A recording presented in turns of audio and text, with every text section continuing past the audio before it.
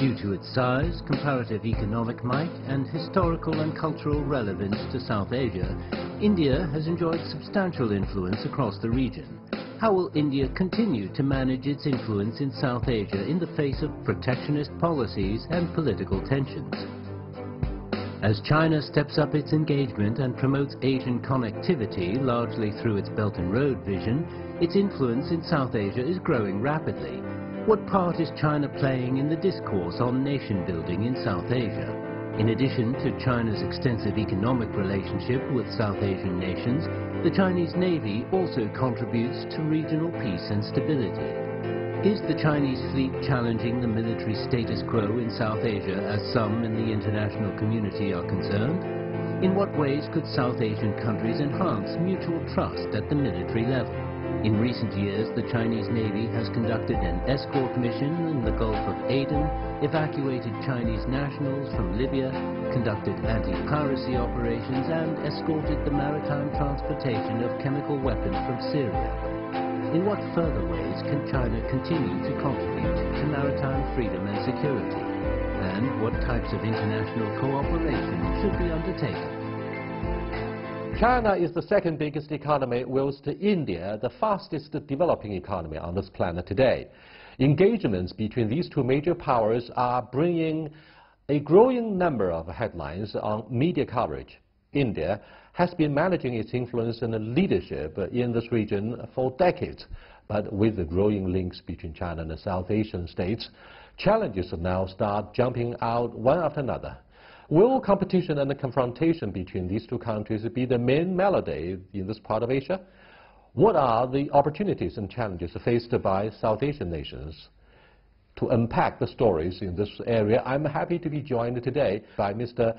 Jayadeva Ranade, member of the National Security Advisory Board and president of the Center for China Analysis and Strategy in India, and Mr.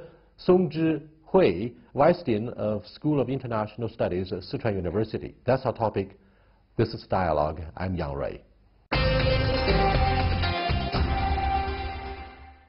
Welcome to Dialogue, sir. Pleasure. I have many questions about South Asia, which is described by many Chinese observers as your backyard. My question would rather focus on the geopolitical ambition and tradition of a country which prefers to be a fan of a non-aligned movement, ironically.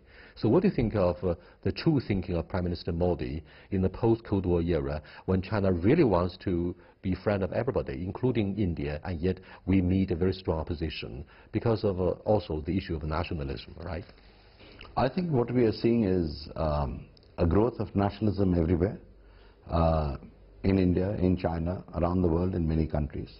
But if we bring it down to this region, I would say that we are seeing in India a Prime Minister who has articulated a vision for India. Economics is at the center of that vision as far as Prime Minister Modi is concerned. And he wants to, in fact, accelerate the process of development in India. In the process, he also feels that if he can expand the market, and if he can integrate the economies of the region, it would help promote economic betterment. That is the word I would use. I think with China also we are seeing the same thing. There is a very pronounced modernization effort which has been going on for many years before ours started, and that is being accelerated. Certainly has been in the last 5 years. There has been, I would say, greater push to expand outwards, to get a bigger market. And that is where there could be enhanced competition, and what we are seeing happen in the region. There is a strong counter-argument. On the one hand, India wants to push its national interest through geopolitical links, using enormous influence on Sri Lanka and Nepal, but without giving serious regard to the economic integration. On the other hand, it really wants to go east with more Chinese investment, Japanese investment in the construction of a high-speed railway, for example, and infrastructure. So their policy does not sound as economical as what Mr. Ranade says. What's your take? Okay, that I understand the Modi government study that actually first was looking east, and now they're act east right now, and this is quite in line with China's efforts to start that BCIN, Bangladesh, India, China, Myanmar, this economic corridor, which our Premier Li Keqiang initiated with your former Prime Minister Manmohan Singh in 2013. I think it's something very good, not only for the two countries, but for the region. Here, like I mentioned, that Myanmar and Bangladesh, this is the place that we, as our two, in China, India, should, work on that.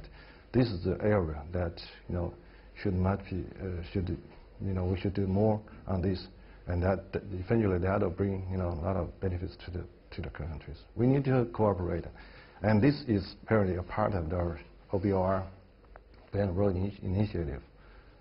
We have lots to do on this. However, one major obstacle that gets in the way of our establishing the presence through Belt and Road Initiative is Kashmir, and India makes no secret about their anger. They say the China-Pakistan economic corridor will go through Kashmir, which is allegedly your territory. So India refused to participate in the Belt and Road Summit in Beijing. That surprised many of the Chinese who pinned hopes on the performance and brilliant contributions of Prime Minister Modi. What do you think of the future of economic integration between China and India in the context of South Asia? Because we cannot bypass South Asia, neither could we bypass the Indian Ocean, which once again is taken by some of the nationalist media in your country as the backyard, and with zero tolerance for China's military presence there. Well, you rolled two questions into one. Let me just talk about this Belt and Road Initiative which you referred to. I think there are two issues here. The first is the Belt and Road Initiative itself. India's opposition has not been to the concept. We are saying that when you thought of the One Belt, One Road, as it was called earlier, what was its design, what was its objectives? In India, we are not clear of what exactly is meant. So I think there is room for discussion there. If we sit down and talk about how it can benefit us, what the plans are, possibly we will find some meeting ground. I'm not saying we will, but we possibly can. As far as the China-Pakistan economic corridor is concerned, that is a problem. It is a project which China announced. Of course, there are various figures on the value of the project. But as you pointed out, it goes through Pakistan-occupied Kashmir, it goes through Gilgit, it goes through Baltistan, where India has had sovereign territorial claims right from the beginning. China itself accepted the claims, and in fact, China has maintained, I would say, a policy of ambiguity on the status of these areas over the years. Initially, it also said that as and when the issue is resolved, it will discuss it with the concerned country. That seems to have changed with the China-Pakistan economic corridor. And China has now put its money where its mouth is, if I may say, and gone in with the project. It has also led to consequences which impinge on us, which impinge on our sovereignty, in the sense that Pakistan is now trying to change, going against the past practice. It's trying to integrate Gilgit and Baltistan more into the Pakistani Federation, thereby changing de facto the borders of the ground. So these are the consequences of the China-Pakistan economic corridor, which is why there is Indian opposition. How it can be resolved, what can be done, I don't know. We'll have to think about it. But certainly there are also military connotations there. So these are the factors that come in onto this. Why do we still have the issue of mistrust between New Delhi and Beijing? Is that also because of history? The history about the 1962 border clash, the Dalai Lama, Pakistan, Kashmir. Do you think these obstacles would stand there forever and prevent the two major economies from getting further integrated? And do you think that will prevent China from moving into the market in South Asia? I think that there is a mistrust between China and India. Is of course both because of the history and the present situation here now. But politicians talk smart about mutual trust. 99.9% of the history, we didn't have any problems. Not a single bullet has been fired since 1962 across the border. Troops were just pushing each other rudely. They didn't use live ammunition. I mean, basically, the two countries don't fight each other. They don't want to fight each other, and yet the mistrust still exists there. Why? You're right, because, if you look at the history earlier before that, we had we call the honeymoon decade, between China and India. We say that the indigenous pai, right now. And now here, that happened in the Cold War. In the Cold War, there are some outside reasons for that. So when the Americans, and the Soviets in the 1960s, so there's some outside political reasons, geopolitical reasons that had created the problem between China and India. So this is from the history perspective. But if you look at the current situation here, I think maybe I should not say that the current Indian leaders inherited from that, but the fact is that as far as my understanding that in India there are many people who are still viewing China as a threat. So of course this is we have the shadow from the history, and in fact I should say again that the Chinese government has shown this sincerity to make friends with as all the countries, neighboring countries including India. And yes, I will say again that Mr. Kulkarni 2 days ago, he was giving a lecture. On the last day, he put his lecture on that, can India and China be friends? ? And he said that yes. We had a very long history in harmony. We've been cooperating, especially in the 1950s. And today, when we are pushing our one by one, our aim, our objective is still to make friends and to bring mutual benefit to all the related countries.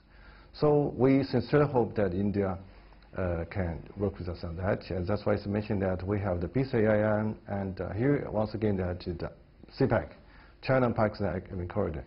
So this is our intention to bring to benefit all. Right.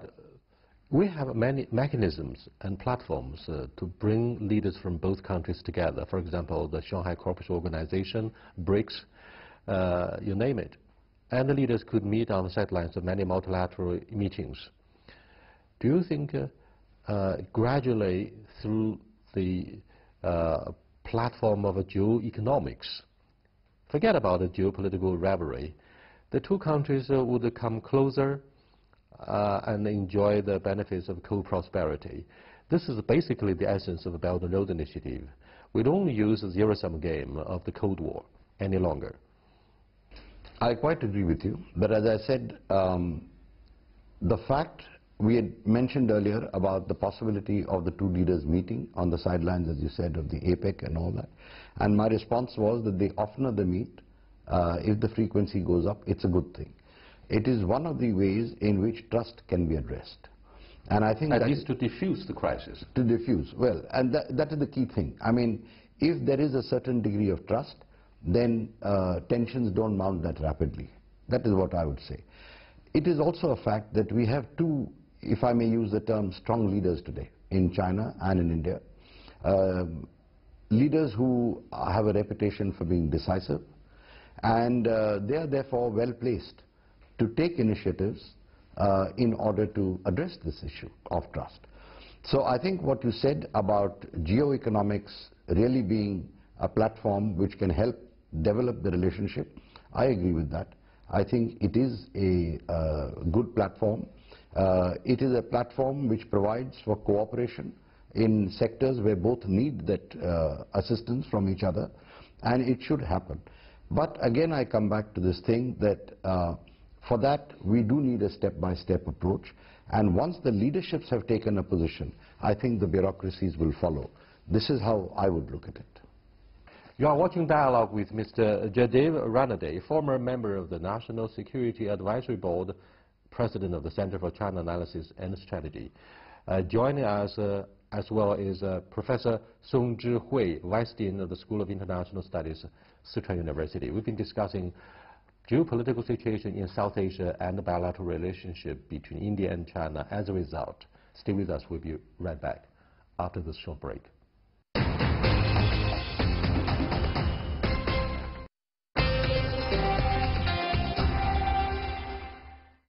Welcome back, gentlemen. We have built the first overseas military base in Djibouti. In the context of the Pearl theory along the coastline of the Indian Ocean, as the Indian media put it, this is a war game. This goes against the national interests of India. But the Chinese will just talk about this dismissively. We don't take your concerns very seriously. We have growing global stakes that need to be protected by the Navy, by our military build-up. I'm afraid our Indian friends cannot understand the Chinese concerns and the legitimate concerns in this regard. What's your take? I think it's a bit unfair to say that the Indian side doesn't take the concerns very seriously. I think they are aware that China has expanding interests. They have workers in various places. They have projects in various places. So certainly they need a capability to look after those interests. And we don't trust the American Navy. You don't trust the American Navy, that's true. Neither do we feel that policing, if I may use the term, the Indian Ocean is our job. As long as the Indian Ocean is safe, as long as the cargo and the passengers who traverse that ocean are safe, that's our concern. What I think is a matter where at least our defense experts and our naval experts take cognizance of is the rapid pace of the development of the Chinese Navy. So naturally when that happens, they factor in the projected size of the Navy with what they assess to be the requirements of the Navy, and then there is concern expressed. So either it will be expressed in the form of the Indian Navy expanding or modernizing, or it will be a question of trying to address the matter in some other ways. And I don't look at it as a competition of matching ship by ship, but certainly it's a question of matching mutual interests. I appreciate your positive and encouraging analysis about the security scenario in the Indian Ocean. There won't be necessarily an open confrontation between the two navies. By the way, 3 major fleets of China are deployed elsewhere, not in the Indian Ocean. That somehow showcases China's confidence and sense of security in this area. But it is exactly our sense of relief that is a puzzle to people like me. Why should a joint naval exercise took place between India, Japan, and the United States? It's codenamed Malabar. It seems to target China. And whenever our submarine appears allegedly in the Indian Ocean, there was immediately an uproar in the media fanfare. On the Indian side, they would call, oh, the wolf is on the doorstep. So China was taken aback by this kind of sensational headlines. What do you think of our military presence in the Indian Ocean? Okay, first you mentioned that we call it, we should not say that the Djibouti's military base is different from that of the US and other countries in the overseas military bases. It is our logistic support base. Okay, it's a base, but logistic, So because we have that Navy is escorting the ships here in the Yadin Sea, right? The Sea of Yadin, and so this is different. One thing, and you mentioned about that the exercise, the drills in the Malabar in Indian Ocean. I think there's some outside reasons, from the US, from Japan, and even from Australia. I noticed that the Americans, they have their way to do that, with the Japan, just to trying to attract India to work with them. This is a part of the Americans' which return to Asia or pivot to Asia strategies. Although it was that Obama administration is its strategy. But now, I think the Donald Trump administration is still doing. Maybe they change their name, but I think this is in line with India. So I think, of course, definitely wasn't because Americans. I think India is the leader of the non-aligned movement. I don't think India will, join with the Western, especially U.S., to contain China. Now, let's look at the Prime Minister Modi. To what degree do you think he has changed the dynamics of your foreign policy on a strategic level? He has changed. From the time of his swearing in fact, he has outlined the perimeters of the areas of strategic influence that India hopes or has interest in. And you can just see that by the people whom he had invited. After that, the visits that he has undertaken to Kathmandu, Bhutan, etc. So that's one part of the policy outreach that he has done. The second are the overtures that he has made to China. I think that his economic interest was very clear, that India has huge needs, particularly in infrastructure, and he was hoping for Chinese investment and interest in that sector. And the third is, of course, that we are trying to consolidate, Modi is trying to consolidate the relationships that we have with US, with Japan, etc., in order again for the technology, for the capital that these countries represent. So I don't think it's just a question of looking at it from a negative point of view. It is a question of what is in India's interest, which we are trying to seek. If I can just mention, that we were referring slightly earlier to the Navy, to the maritime domain. It has some relevance to this. Instead of just looking at it as a Malabar exercise which involves the US, us and Japan, the scope can be expanded. China can join. I mean, if not Malabar, we can have an India-China Have you given the invitation to China? Well, I don't know. That's the two governments who are to discuss, not me. But I don't think that from India there will be any objection. In fact, there was a statement some time back saying that India and China can also look to joint exercises, and why not? There are both, they both got navies which can exercise in these areas. So I think that's another way of looking at it. We should not look at India's reaching out to these countries or trying to, if I may use the term, reinvigorate the relationship with these countries as directed at each other. Of course, it opens the room for maneuver, it increases the room for maneuver. That is something all countries do in diplomacy. Perhaps we have overreacted to the diplomatic maneuvers undertaken by Prime Minister Modi since he took office, because at least India has not yet got the necessary economic resources to shore up their diplomacy at this moment, but in the future probably. And therefore China should take it easy and don't use the mindset of zero sum to gauge, to judge their moves. This is a reflection of the Chinese confidence, right? I think to a large extent Mr. Modi, President Prime Minister Modi, was reacting with the Western countries, like it was the US and other countries, who are inviting them to do this way.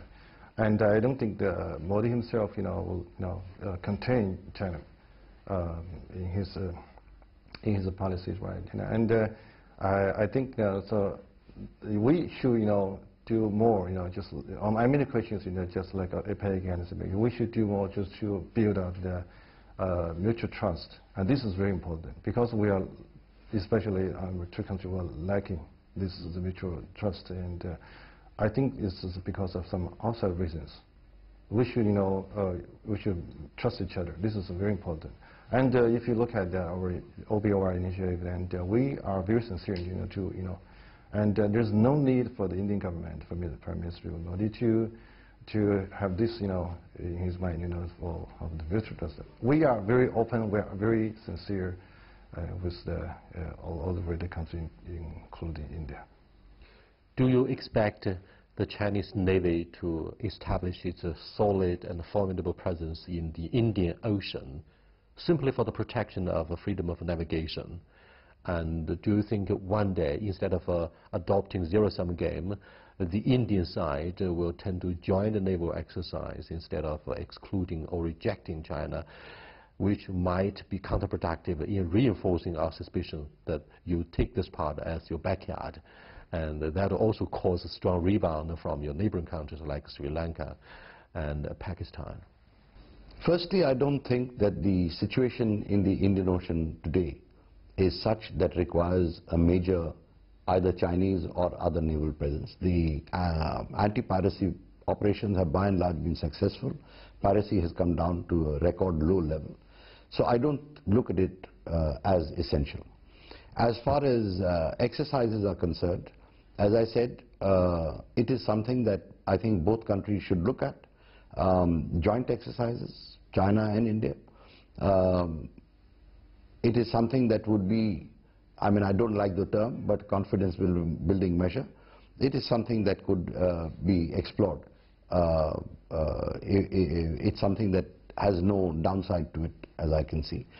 As far as the Chinese posing a threat, I doubt if that is the way I would look at it, and which is why the maritime Silk Route also, which you made an oblique reference to. I mean, I really don't see what is new about it. The ports are already existing, the sea routes are already there, people are already traversing that thing. So what exactly is the concept? I'm afraid I am not aware personally of the details of that. Against the background of the Doklam crisis, I read one article by an Indian strategist. He says, whether we're going to have a peaceful solution to the Doklam crisis will decide the perception of the Indian government about China and the bilateral relationship. If you decide to use force and to have a military solution, then we would switch to a more hostile strategic policy. Having said this, do you believe whether we have the quiet waters or choppy waters instead in the Indian Ocean depends on the confidence building measures like seeking more diplomatic solution to the Kashmir issue or border negotiations? I don't think we should ignore Doklam, since you raised it. It is an issue that has come up. Was it a barometer? I think in a way it indicates a change in the relationship that exists. For the bad or good? Well, I would not say good or bad, but it is a change. It was not a positive development, but it showed that there were cool minds on both sides. It showed that, and that is why again I come to the thing about frequency of meetings. It showed that it was possible to settle something that was beginning to get out of hand. I personally don't think that it would have been war, but one doesn't know. But I think it was well resolved. It is we should draw lessons from it. We should understand that we should not allow a Doklam kind of thing to happen. And the way out is, as I said, cooler minds and continuous meetings. Thank you so much for being with us. Thanks a lot. Thank you.